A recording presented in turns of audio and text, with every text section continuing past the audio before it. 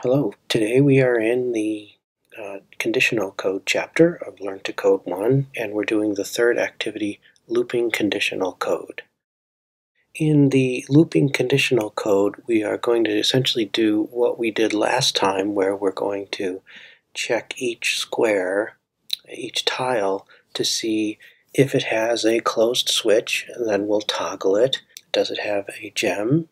We'll collect it, and then keep moving forward and doing that on each square of this puzzle.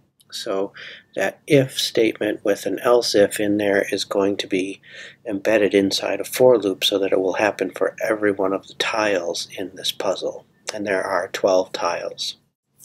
All right, so the first thing we should do is let's just set our loop here for one iteration, because I just want to actually run our code and see if what happens inside this puzzle when we run our code.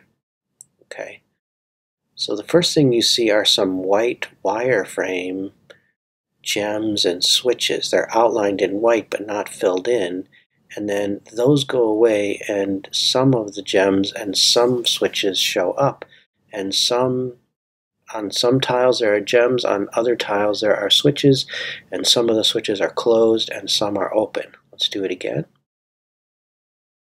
Okay, and they seem to be arranged randomly. Every time I run this, you get a different configuration of where the gems and switches pop up and which gems are closed and which ones are open.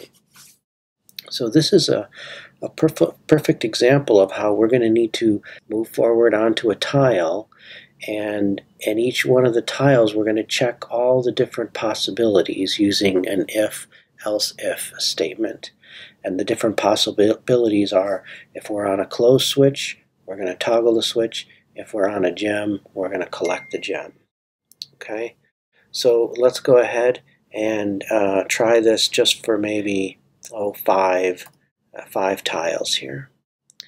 So after our move forward, we're on a tile that may have a switch or a gem. So let's check.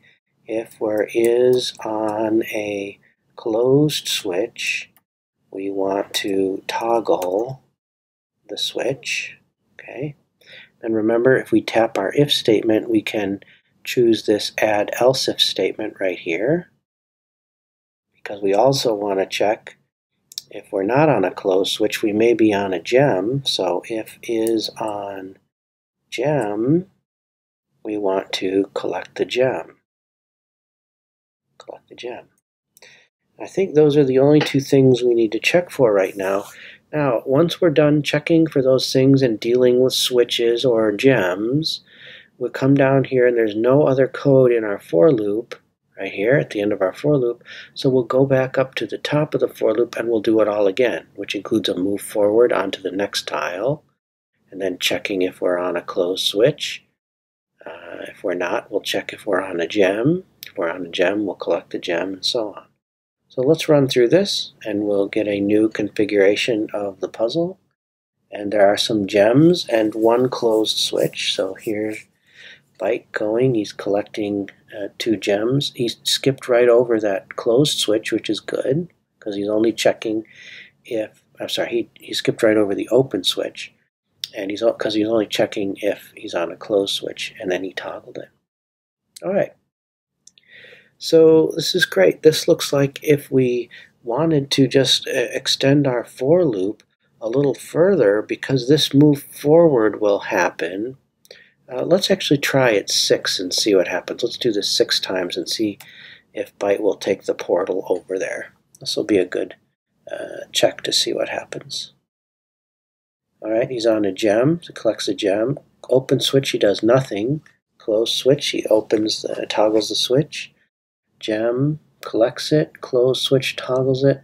6th step, he's going to take the portal.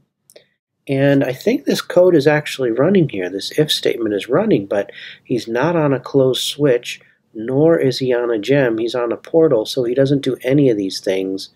Probably in iterations 7, 8, 9, 10, 11, and 12, we'll just keep on going, checking for closed switches and gems. So let's try that. Let's change our for loop to be now 12 and run it one time through. See if we solve that puzzle. He's on a closed switch, he toggles it. He's on a gem, collects it. On a closed switch, toggles it. On a gem, collects it. On an open switch, does nothing. On a portal, does nothing except transport. On an open switch, nothing. Open switch, nothing.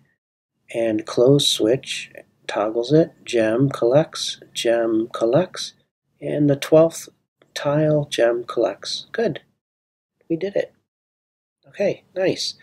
So just to review here, before we try something else, I just want to review what we've got in here is what we're doing is we're dealing with each tile here in this bit of code. With this bit of code inside, the for loop is saying what should we do on every tile, okay? And then and that includes a move forward and then dealing with switches and gems. Now, if we embed that in a for loop, that's going to say visit every tile and do your sequence of commands that you want to do for every tile inside there. Okay? That's why they call it a for loop, because it's saying for every tile, we want to do this sequence of commands. Move forward, and this if statement we can say is just deal with whatever's on the tile. Move forward, deal with whatever's on the tile. Okay.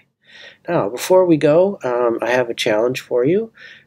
Why don't we quickly see if you can change your code so that if you're on an open switch, okay, not on a closed switch, keep what happens on a closed switch, we want to toggle it.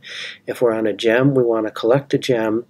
But if we're on an open switch, I want you to turn byte all the way around, 360 degrees all the way around, so that he keeps going, okay? All right, pause the video and see if you can add that to your code. And when you get that working, come back and unpause it, and I'll show you my solution. Okay, welcome back. Hopefully you were able to do that. I'm just going to do this solution real quickly here.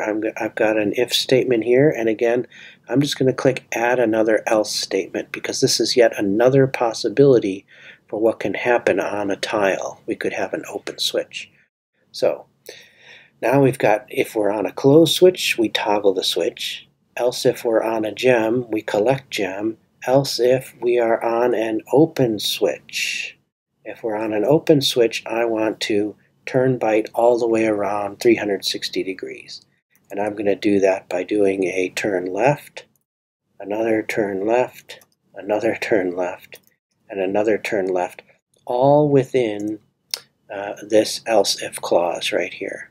So inside these curly braces for else if we're on an open switch, I'm going to turn left, turn left, turn left, turn left. Okay? All right, great. I'm going to run that really just doing run faster here. And let's watch what happens.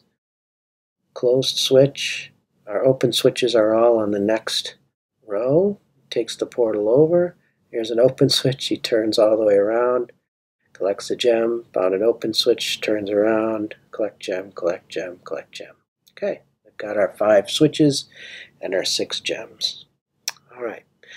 So nice job, everyone. Next time, we're going to be looking at a puzzle which is called Conditional Climb. So there'll be some stairs in our next one to deal with.